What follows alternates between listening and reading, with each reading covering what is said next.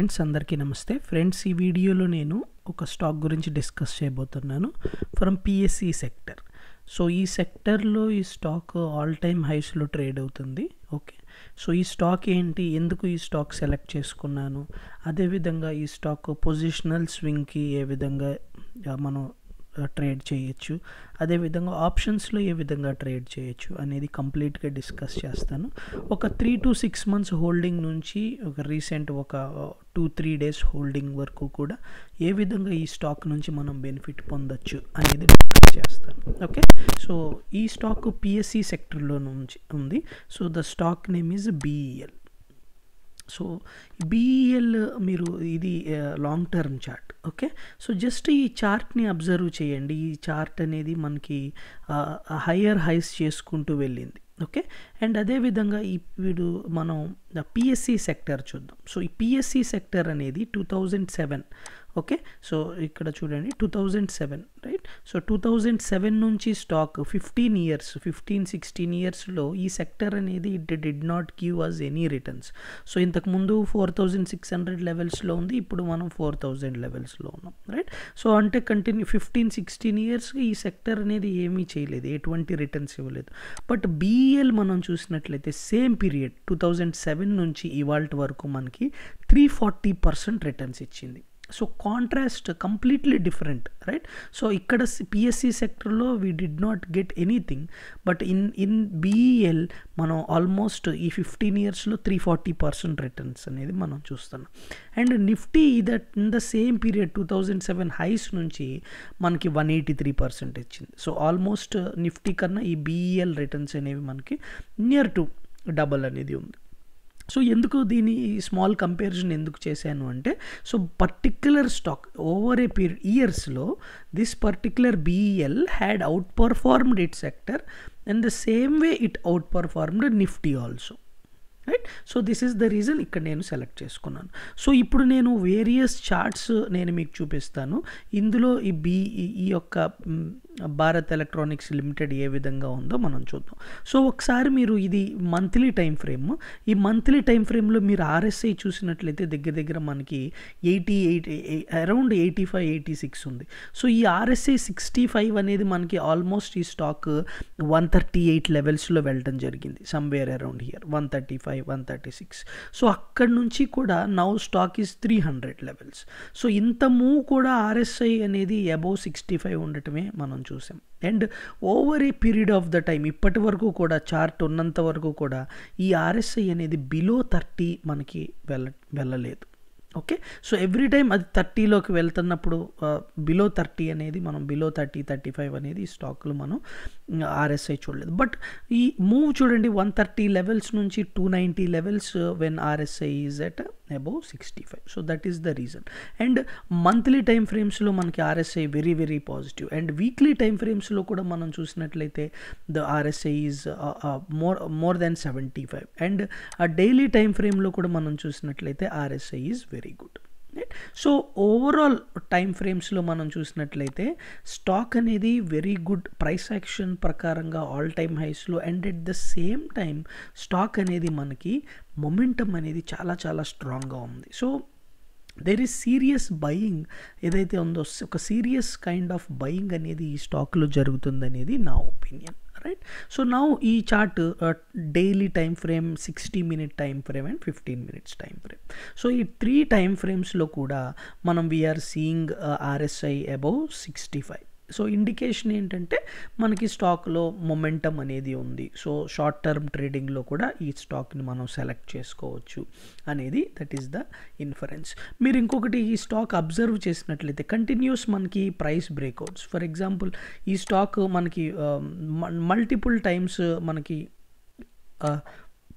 Breakouts అనేవి అవుతుంది. For example ఇది మనం ఒక triangle pattern and breakout, right. So ఈ బ్రేక్అవుట్ తర్వాత we are getting follow through and today we got a fresh follow through, right.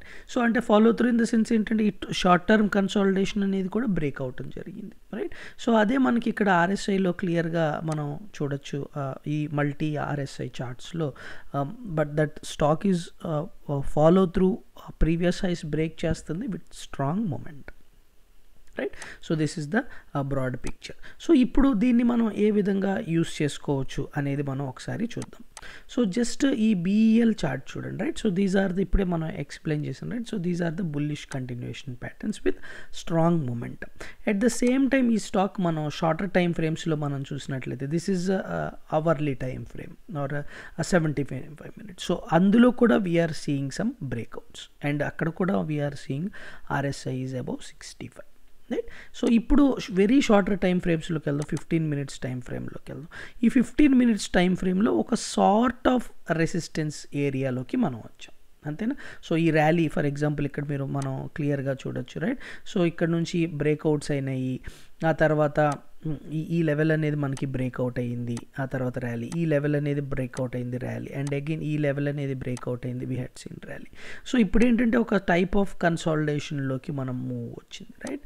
So ఈ ప్రీవియస్ హైని కూడా మనం క్రాస్ అయితే కనుక దెన్ ఒక డీసెంట్ అప్ మూవ్ వస్తుంది అనేది నా ఒపీనియన్. సో షార్టర్ టైం ఫ్రేమ్స్లో మనం how we can trade this అనేది ఇక్కడ డిస్కస్ చేద్దాం. సో దీనికోసం నేను what I'm using is first BEL యొక్క కాల్ ఆప్షన్ చార్ట్ చూద్దాం.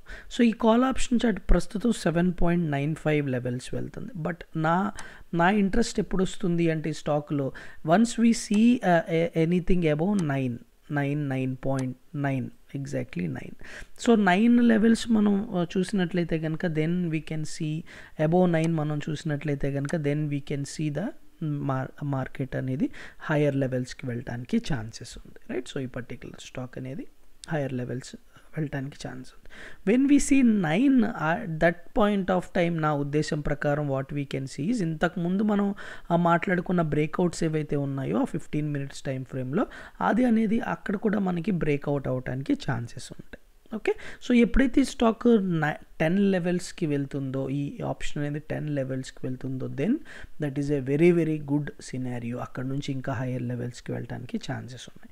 సో ఇప్పుడు నేను 9 and 7.2 అంటే ఇక్కడ మనకి స్టాప్ లాస్ అనేది దగ్గర 10,000 రేంజ్లో వస్తుంది. బట్ అంత స్టాప్ లాస్ని నేను కూడా I also don't want to hold. So దీనికి what I will do is ఈ స్టాప్ లాస్ మినిమైజ్ చేయడానికి I will try to use options.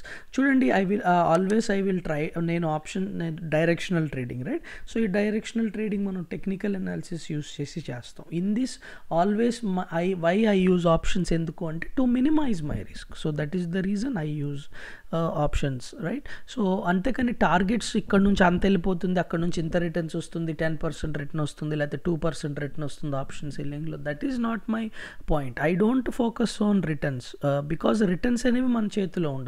What is in our hands is the loss. So లాస్ని minimise చేయటం, లాస్ని control చేయటం, so లాస్ని అర్థం చేసుకొని bets చేయటం, that is the right way of trading, right. So ఇక్కడ just ఈ BELలో మనం what we can see is, so ఇది option buying trade కాబట్టి ఈ ట్రేడ్కి దగ్గర 0.4 డెల్టా ఉంది, okay. So we can see around this delta around 0.4. So 290 call option is at the money call option. So ఈ call option మనం by చేయొచ్చు, right. So ఇప్పుడు మనం చూసిన ఆప్షన్ ఇప్పుడు మనం చూసిన ఆప్షన్ ఈజ్ 290, రైట్. సో అదేవిధంగా మనం what we can do is, so ఇప్పుడు మనం చూసిన call option we can buy, okay. And 310 call option which is out of the money, దీన్ని మనం సెల్ చేయొచ్చు. So there is no need ఇక్కడ -23,000 loss ఉంది అని నో నీడ్.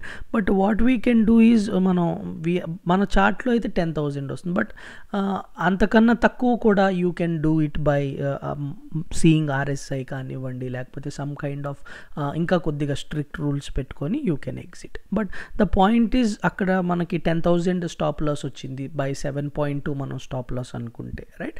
బట్ ఎప్పుడైతే ఈ బుల్ కాల్ స్ప్రెడ్ యూస్ చేసినప్పుడు అక్కడ 7.2 హిట్ అయినా మనకి ఆ 10,000 కన్నా తక్కువే స్టాప్ లాస్ ఉంటుంది, right. So for this trade మనం పాజిటివ్లో ఉండాలి అంటే so we have almost 9 days for expiry. అంటే దగ్గర మనకి మార్కెట్స్ అనేవి 16th ఓపెన్ అవుతున్నాయి కాబట్టి so 25th is the expiry కాబట్టి ఈ మధ్యలో 8-9 డేస్ ఉంది. సో ఈ 8-9 డేస్లో మనం ఈ ట్రేడ్లో ప్రాఫిట్ అవ్వాలి అంటే మార్కెట్ అనేది ఈ BEL అనేది మోర్ దాన్ 296 ఉండాలి. ప్రస్తుతం 292 293లో ట్రేడ్ అవుతుంది, రైట్? ఇందాక మనం జస్ట్ నౌ మనం చూసాం.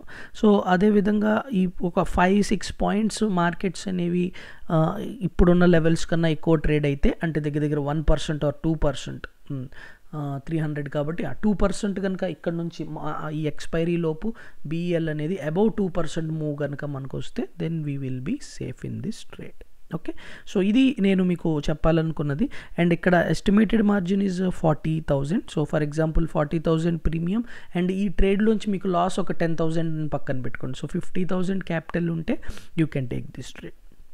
ఓకే, సో ఇది ఓవరాల్గా మనం మంత్లీ చార్ట్స్ నుంచి, వీక్లీ చార్ట్స్ నుంచి, డైలీ చార్ట్స్ అంటే ఒక లార్జర్ టైం ఫ్రేమ్స్ నుంచి షార్టర్ టైం ఫ్రేమ్స్ వరకు అనలైజ్ చేసి, అండ్ నౌ ఈ shorter time ఫ్రేమ్స్లో and larger time ఫ్రేమ్స్లో ఏ విధంగా ఈ స్టాక్ పైన మనం బెనిఫిట్ పొందుతాము అనేది మనం క్లియర్గా చూడటం జరిగింది, రైట్? సో పొజిషనల్గా కూడా ఈ స్టాక్లో పొజిషన్స్ తీసుకోవచ్చు, స్వింగ్ అండ్ పొజిషనల్ కూడా యూస్ చేసుకోవచ్చు. So for any pull back మీది mean రివర్జన్ system are breakout system ఏదైనా అయితే, సో ఆ సిస్టమ్ ప్రకారం you can take the trades. So ఈ పొజిషనల్ ట్రేడ్స్ గురించి కూడా నేను ట్విట్టర్లో అప్డేట్ చేస్తాను. సో ఇప్పుడు మనం డిస్కస్ చేసిన అన్ని చార్ట్స్ నేను ట్విట్టర్లో ప్లేస్ చేస్తాను. సో ట్విట్టర్ యొక్క డిస్క్రిప్షన్లో మీకు ట్విట్టర్ ఒక లింక్ దొరుకుతుంది. ఓకే, సో ఈ అనాలిసిస్ పైన మీ వ్యూస్ ఏంటో చెప్పండి. So did you like the analysis, are ఈ అనాలిసిస్ అనేది ఒక రైట్ అనాలిసిస్ అనేది మీరు ట్రై చేయండి షేర్ చేయడానికి త్రూ కామెంట్స్. ఓకే, సో మీ ఫ్రెండ్స్తో షేర్ చేసుకోండి, మన వీడియోని తప్పకుండా లైక్ చేయండి. ఓకే,